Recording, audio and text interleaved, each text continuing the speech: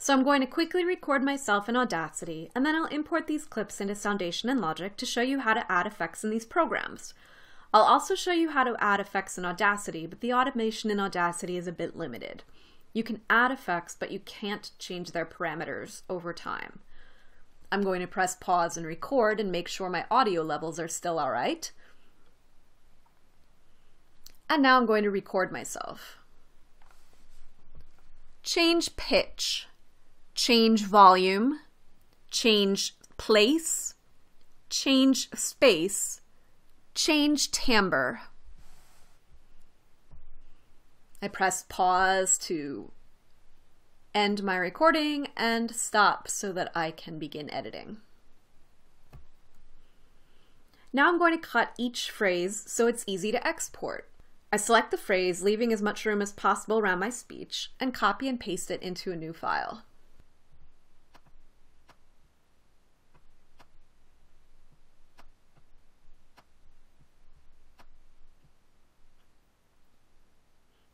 Now I'll fade in the beginning of the sample and fade out the end of the sample to prevent clicks when the clip is played.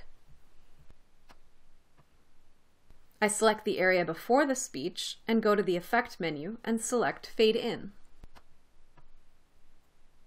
Then I select the area after the speech and go to the Effect menu and select Fade Out.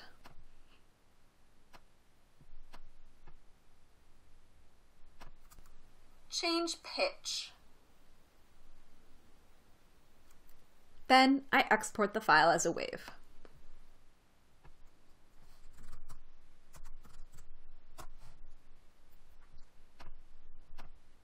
Then I close this file, I don't save the Audacity project, and I move on to the next phrase.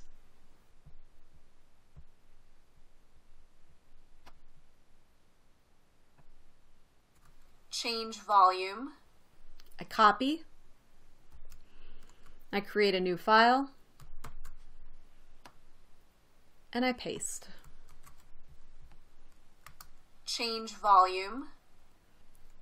Let's say I decided I spoke a little too quickly and I wanted to insert some space between the words change and volume.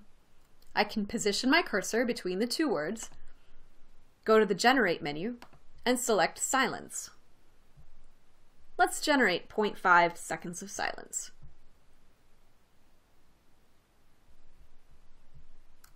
Change volume. Oops, I missed the start of the V. And I'm also creating clicks. Can you hear them? Change volume. Basically, the speaker goes from a 0 position and has to snap to practically a 0.8. And this creates a click. So I missed the start of the V. I'll just select it and paste it in.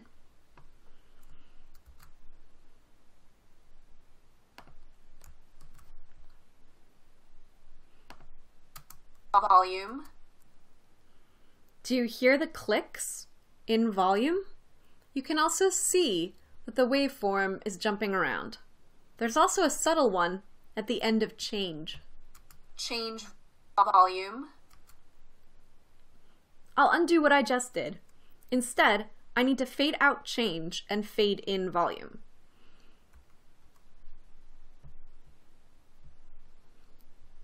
I can select Edit, Undo, or just use Command Z. So I'm going to generate 0.5 seconds of silence between change and volume. I'm going to fade out change.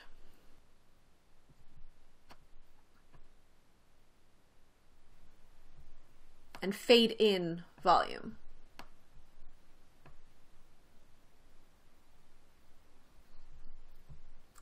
Change volume.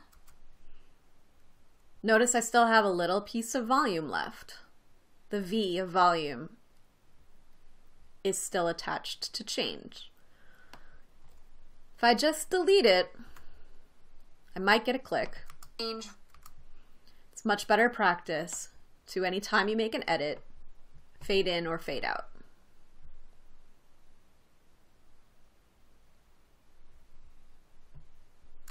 Change volume. This is the kind of editing I often do in Audacity. Before we go on, you should take an in-video quiz.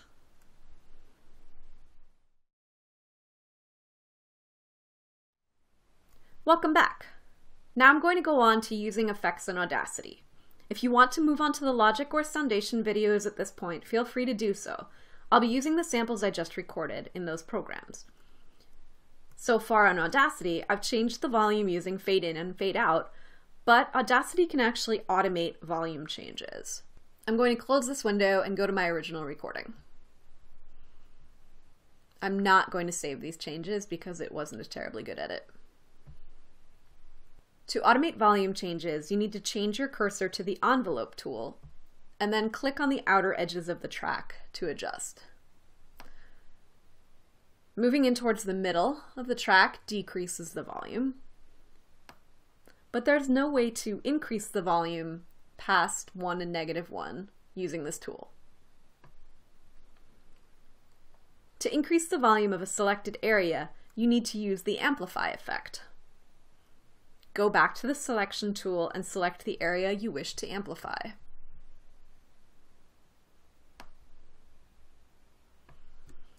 Under the effect menu, pick Amplify. The Amplify effect automatically calculates how much amplitude is needed to reach 0 dB relative to full scale. Basically, 0 dB in audio programs maps to 1 and -1. It's a little confusing because 0 dB in the real world is super soft, but in audio it's the loudest possible signal without clipping. Press OK. You can see that the waveform got larger on the vertical dimension. Listen carefully after you use Amplify, because amplification can cause clicking. Change timbre. This one was fine. So we've covered 2 ways of changing volume in Audacity. The third way is to change the volume on a whole track. Again, be careful when moving towards the right because you're amplifying the sound and it can clip. Change timbre. Change timbre. So far we've used the effect menu to fade in and out and amplify the signal. Other useful effects are also in this menu. Change pitch, change speed, and sliding time scale / pitch shift all let you change pitch. Select the area you want to manipulate. Change pitch. Choose your effect and play with the numbers. Change pitch and change speed allow you to preview your sound, while the sliding time scale does not. If an effect doesn't have a preview, just try the effect. If you don't like it, undo it by going to the Edit menu and select Undo, and then try using the same effect with a different set of numbers. Change pitch. Audacity lets you change the panning for a particular track, but you can't automate this. To get sounds from 2 locations in Audacity, you actually need 2 tracks. I can add an audio track by going to Tracks, Add New, and cut and copy a segment of my sound into the new track. Change place.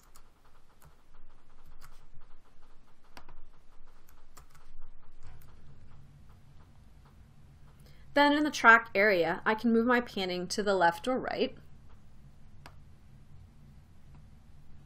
And maybe I'll move the other track to the right. Now when I play, you'll be hearing sound first in the right channel and then in the left. Change volume, change place, change space.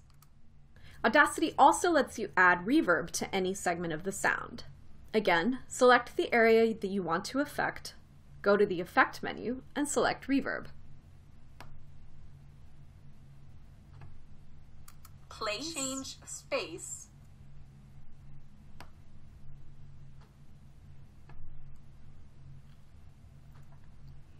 You can preview your reverb.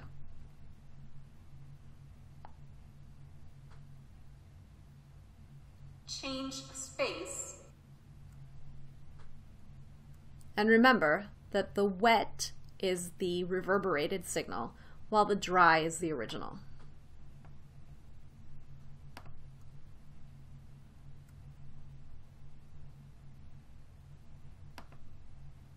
Change space.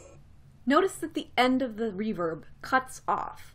When adding reverb in Audacity, you need to make sure to select well beyond the end of the portion of the sound you want to add the effect to.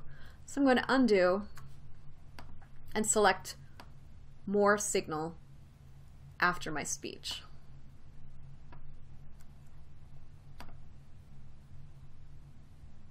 Then I'll fade it out.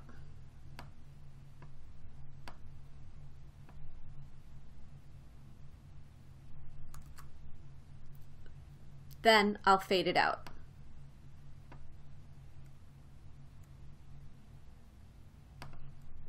Change space. Notice how much more natural that sounds? Finally, we'll change timbre by using equalization or EQ. I select the portion of sound I want to affect, go to the Effect menu, and select Equalization.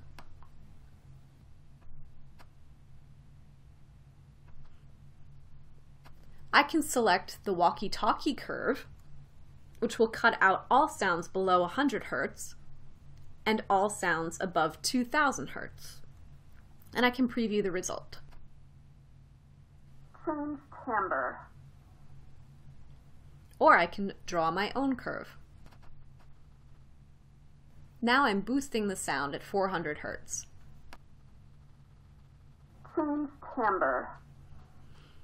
You have to be really careful when boosting an EQ because it's very easy to clip at particular frequencies. Instead, I'll reduce the frequencies.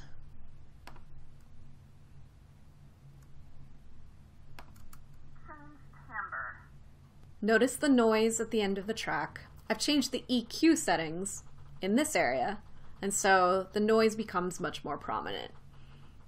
It's easy to just select it, delete it, and again, make sure you fade out. Now you have all the skills to create your second audio assignment in Audacity. Try to make something which works on an aesthetic level. You won't be graded on it, but your peers will be asked to give you qualitative comments on the success of your aesthetic vision.